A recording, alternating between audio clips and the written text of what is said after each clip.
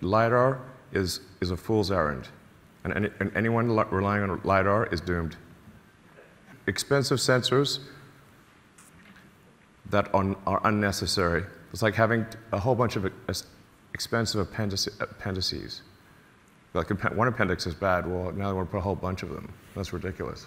What are your thoughts on his provocative statement that LiDAR is a crutch? See, sometimes he'll say dumb things like the driver monitoring thing, but sometimes he'll say absolutely, completely, 100% obviously true things. Yeah. Of course LiDAR's a crutch. It's not even a good crutch. You're not even using it. Oh, they're using it for localization. Yeah.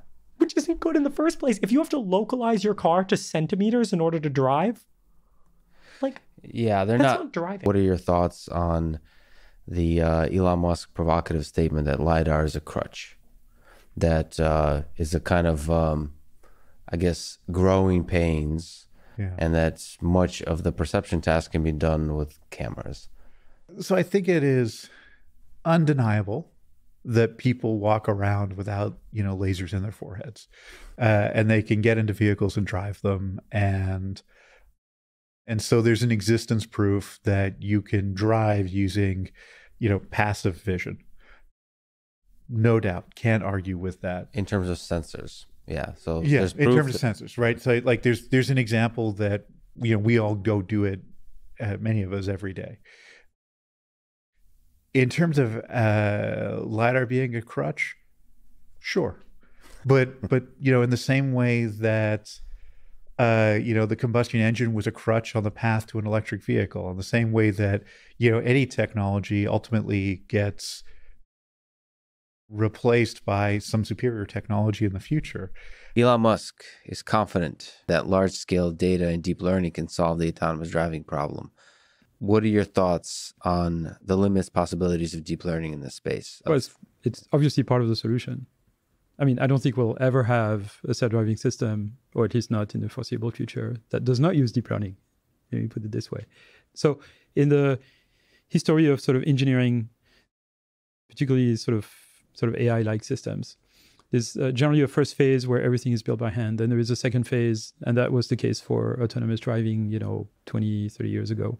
There's a phase where there's a little bit of learning is used, but there's a lot of engineering that's involved in kind of, taking care of corner cases and putting limits, etc., because the learning system is not perfect. And then as technology progresses, we end up relying more and more on learning. That's the history of character recognition. It's the history of speech recognition, now computer vision, natural language processing. And I think the same is going to happen with autonomous driving, that currently the methods that are closest to providing some level of autonomy, some decent level of autonomy, where you don't expect a driver to kind of do anything, is where you constrain the world. So you only run within 100 square kilometers or square miles in Phoenix, where the weather is nice and the roads are wide, which is what Waymo is doing. You completely over-engineer the car with tons of LiDARs and sophisticated sensors that are too expensive for consumer cars, but they're fine if you just run a fleet.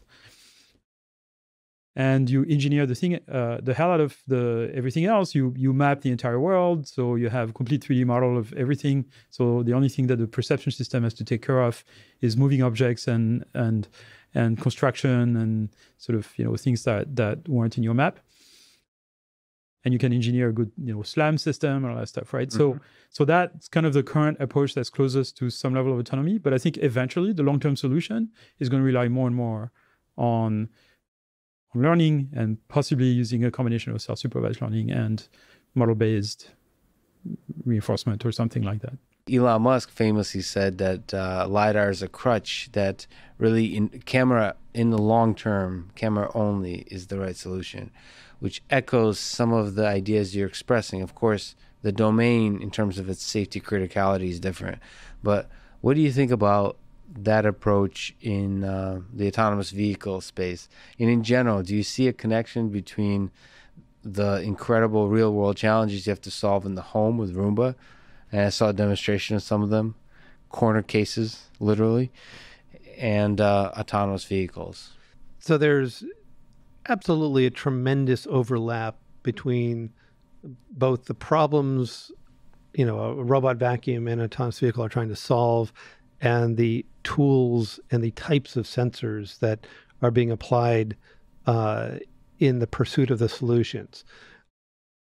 In my world, my environment is actually much harder than the environment in automobile travels. We don't have roads.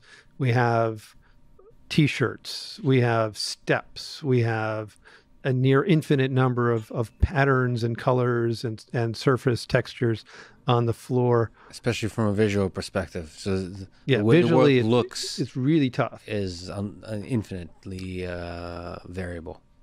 On the other hand, safety is way easier on the inside. My robots, they're not very heavy. They're not very fast. If they bump into your foot, you think it's funny. And autonomous vehicles kind of have the inverse problem. Right. And so that for me saying vision is the future, I can say that without reservation. For autonomous vehicles, I think I believe what Elon's saying about the future is ultimately going to be vision. Maybe if we put a cheap LiDAR on there as a backup sensor, it might not be the worst idea in the world. So the stakes are much higher. The stakes are much higher. You have to be much more careful thinking through how far away that future is. Right. Right.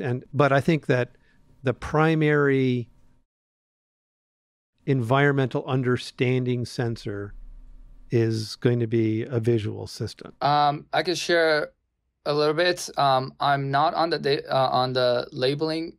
I am on the labeling, but it's different. It's not because they're using LiDAR and radar.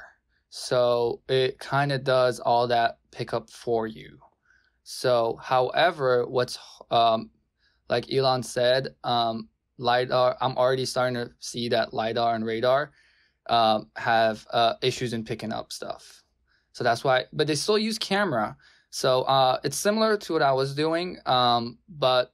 Could you talk about what do you mean by LiDAR and has issues picking things up? So with LiDAR and radar hitting, because it's like a sensor, it's like a light sensor that hits objects and then picks up the shape of that object, right? So when it does that, there's interference around. If there's interference around, you have a broken image. But if you have a camera that picks up the image, you see the actual camera, and then you can write over the picture. But when there's LiDAR and radar hitting a picture, hitting an object, but there's interference around, like, other cars or other satellites or other, things that is hitting through, that can be a broken image, which is why it's not dependable. However, because of the amount of sensors, radar sensors and LiDAR sensors has on their cars, that becomes much better in terms of picking up a broken image. It's not that frequent because of the amount of sensors and LiDARs they have. So they have like a full 360 protection on the car. You've probably seen those vans driving around. When I sat in one, I was blown away of the stuff that it was seeing. It was just crazy. It was playing everything in real time and seeing all that. And the cameras just mapped this entire car and entire road around it. Was just insane. The big device on top, do you think that's going to be something that's minimized a lot more in the future? Because it's kind of ugly. Yeah. That's no, it's very ugly. It's very. I think that's going to be one of the challenges. That's one of the challenges of minimizing LiDAR and radar. I don't think we have that right technology yet to be able to compact that thing so much. The more you compact it, the more things you have to take out of it. So it's not going to perform the same way. So it's not going to happen soon. No, definitely not. Well, but does have full self-driving cars on the road right now, permitted for them to drive. But because they're not building at mass, they're allowed to do that. And to be honest, it's scary, but it performs good. It can get around from a point A to a point B from most scenarios. Is there a backup driver in the vehicle, or is it completely? There has to be a backup driver in the vehicle. So there's a backup driver in the vehicle for testing, and then they're providing rides. I don't know what other state they're actually permitted to provide rides for employees. Phoenix, yeah. Yeah, Phoenix, yeah. So they're working on it, but I think they're a lot further back than Tesla.